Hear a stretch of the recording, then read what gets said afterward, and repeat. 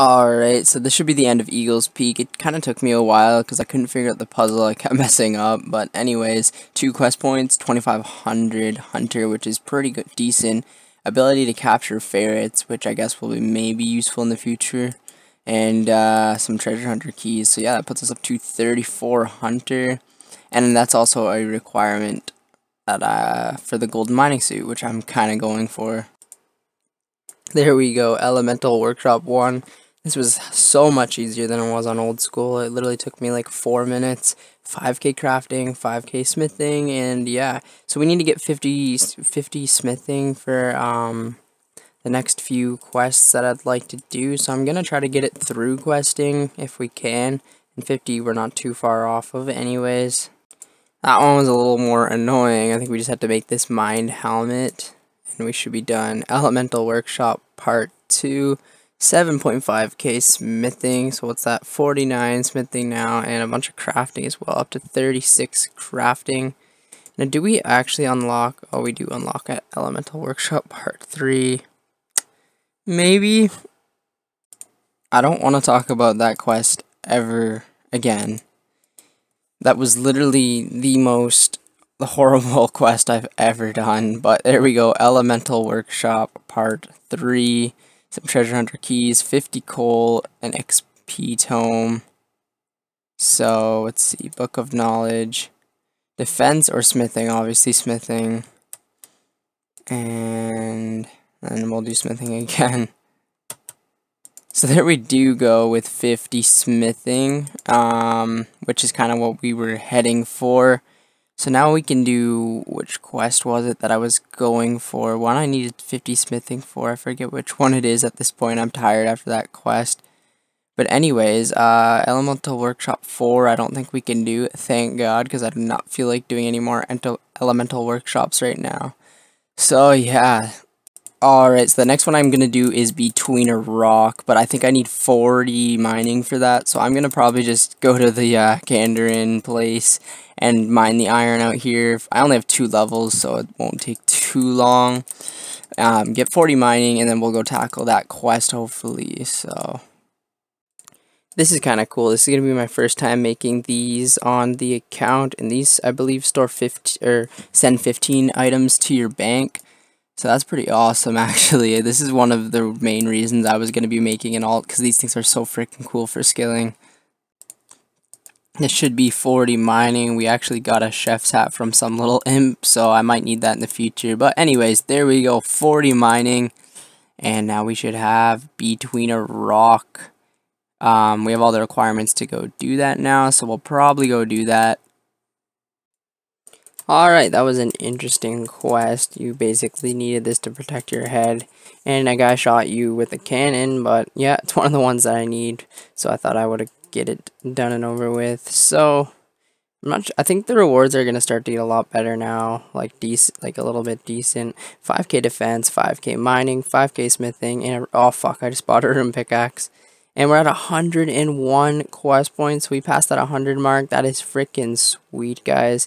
Oh, look at that, 41 mining. Wow, we can actually wear a rune pickaxe now.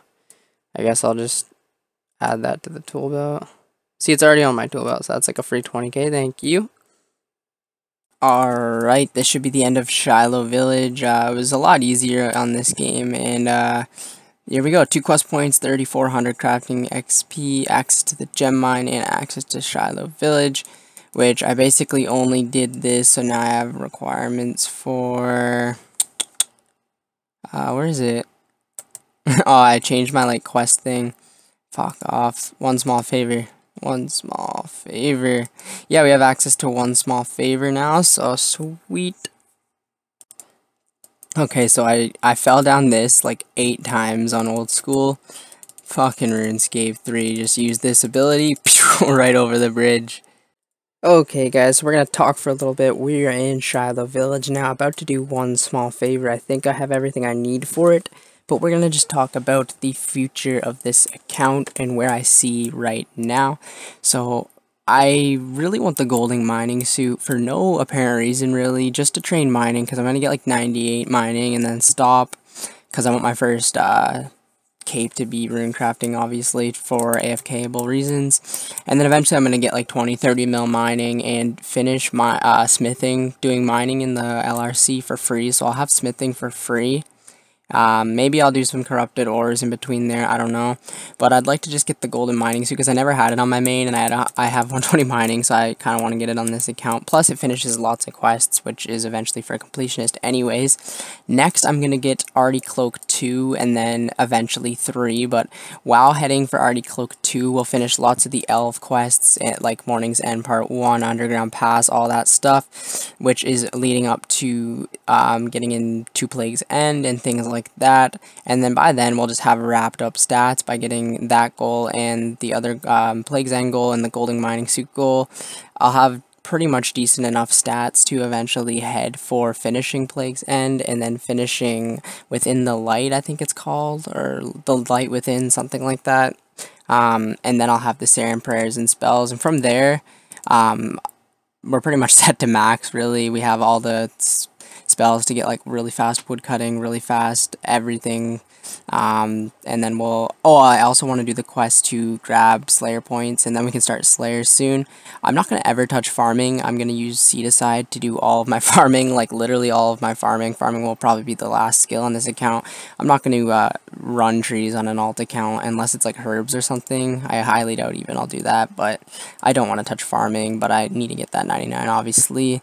And then construction and herb lore will happen on double experience weekends, obviously. Dungeoneering will come from sinkholes and dailies. That will be caches. And also, eventually on other downtime, I'm going to be getting 92 prayer for soul split, so that we can do Abyss training. We're not going to bother getting 95 for now. We're just going to get 92. Save a little bit of cash there. And probably do the wilderness method or use my main account's house. Hopefully I can do the wilderness method though. But yeah, so by the time I get my 2 goals done, I should have all the stats I need for Plague City, or Plague's End, sorry, finish that up. Yeah, and then we'll have the Elf City, we'll have the spells, and this account will be gold. At last, that should be the end of 1 large favor, or 20 small favors. I've got the red mahogany log you've asked for. I always actually thought this was a cool quest, though. It's kind of just like the ideal quest. You think helping people. Anyways, and he gives me the ring, which is awesome for keys to have early game, obviously. Gives me some lamps, so 2 quest points. The gilded trip to the Feldup Hills, which is cool. 2 rewards giving 10k each, which you're going to be using on farming. The key ring, which is awesome. 2 treasure hunter keys. Damn. So hopefully we can... Oh no. You need at least level 30 in this skill. I did this for that. Please tell me we can bank them. Shoot, so we can't bank them. So we might end up using them on agility, but I'm going to see if I can get 30 farming somehow. Well, time to do my Runescape 3 main daily, so I'm going to be fletching here for a little bit. Okay, there we go. We just hit 70 rune crafting. Here AFKing a little bit. Just getting this up slowly, like I said. I eventually want 91, but 70, that's our first 70 overall, so not too bad at all. Alright, I guess I'll use these on agility, which is kind of disappointing. I wanted to use them on farming, but this is going to get us a shit ton of agility XP. And we have another one right here as well. I just can't use my presets or anything, so it's kind of annoying at this point. Up to 45 agility with 63k bonus, not too bad. We're going to have to find a way to get farming up though. Guys, this should be a level, hopefully. It was a pretty good game, 91 points. I think I got there a minute late. So yeah, 23,000 XP and up to 57 divination. So yeah, not bad. Alright, so I thought about ways I could train farming while I was sleeping, and I thought bagged plants aren't a bad option. They're just a little expensive, but I have a money making method that I'm going to be doing soon, and I'm going to be making tons of money with this account anyways. So bagged plants, whatever. They're pretty much consistent farming experience, and I can't, like I said, I can't be bothered to train farming on this account. Mostly going to be doing Seed Aside. So yeah, it's actually decent farming experience. Oh, that was with bonus. Oh shit, is it shit XP? But regardless, it's farming XP, so yeah, we're gonna have to get like use, maybe get like 30 farming or something. Fuck, I should have done this and then use my experience lamps, but let's see how much an oak one gives. 140 XP. Oh, that's 70 construction and 70 farming, I think. Oh, so we're getting construction experience too, not bad. And perfect, there we go, we've unlocked Forgotten Tale, which was the 17 farming requirement. I think I'm going to stop here at 18 farming, because eventually I'll be getting a bunch of other quests and shit to do farming. We got up to 21 construction, so yeah. Alright, so it's time to get 45 mining at least for granite, and then we need to do probably granite to 77. But with these signs of porters, you can bank gems, and for example, like every mine I get 65 experience plus 2 to 3k per gem. Like, it's just, why would you go anywhere else? Like, it's a little lower experience than, obviously, well, not a little lower, probably a lot lower experience than like drop mining, but you're making 2 to 3k every pickaxe every time you do this. So I always make tons of money here, and then bank the granite as well and make tons of money there. I'm getting all the way up to 77. Alright, so I stopped at 44 mining just because I had to do cash. So we made about 400k profit so far. It's not as good as I thought, but like just for a few mining, 17k mining XP, I gained 400k. This is actually a decent lower level money making guide, obviously, before you hit granite anyways. I think granite can be a little bit more money, but for you could get an onyx as well, or if you say we're an Iron Man, this would be a lot of crafting XP, but this is a decent amount of money on the side, obviously, and this it's just, I don't know, it's just cool to think that you can make money off of low level mining. So if you ever need like a few mil or something and you're low level, get like 50 mining or so there, and then you'll be golden. By the way, I just hit 58 divination.